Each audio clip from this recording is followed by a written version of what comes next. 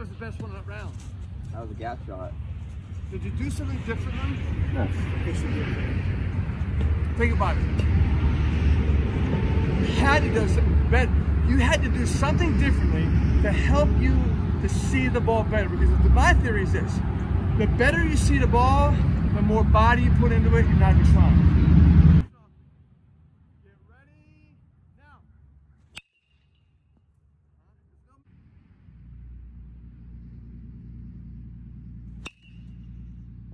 Say that again. Could you sort of experience where I see the beginning and I go right to the end? I hardly watch the middle. I did that a few times today. Okay, let's just go back to that right now.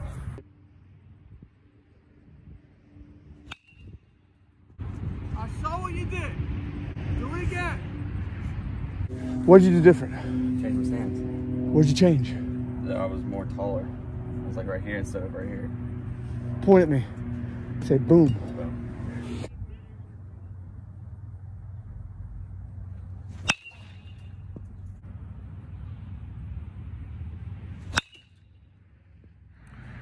Okay, we just wrapped up a wonderful hitting session with Elijah.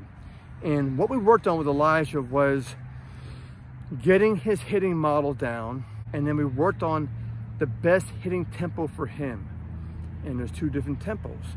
So there's like 24 variations between models and tempos, and a lot more other variations besides that. But what we really put our focus on was flight path to the ball, okay? And we talked about different patterns and real techniques, how the batter needs to get his eyes into position 1/100th of a second to see the ball before the ball is in that spot. A lot of people say, well, what's the big deal, Dave? Hey, we just see the ball come out to the pitcher's window. No. If you see the ball at the pitcher's hand, which you can barely, you end up getting your eyes stuck on where the ball came off the fingers. It's like taking a photo. Your brain stops there. But you know what doesn't stop? Is the ball keeps moving. So we work on a technique of how to see the ball into the flight path, right? It's a moving object.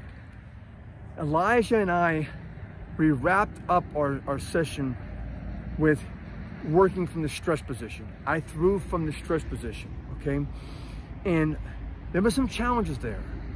He wasn't picking up the ball in the flight path, even through all the explanations, right? What finally got him to see the ball early in the flight path is something very special, and it's very sensitive to teach. It's called adrenaline, how you time your adrenaline. Adrenaline gives you a shot of alertness. Everyone knows about steroids, how steroids makes you stronger, steroids helps you to recover. Most people don't even, or hardly even mention how steroids creates alertness to the body and the brain. Well, we don't need steroids, because when you know how to activate and ignite your adrenaline at the right precise time, as part of hitting timing, guess what you got? You got hitter's alertness, and it helps you to pick up the ball early in the flight path, and then boom, he got it. One more note. To help improve the hitting consistency, the hitting timing, I showed Elijah how to use the pitcher's common denominator.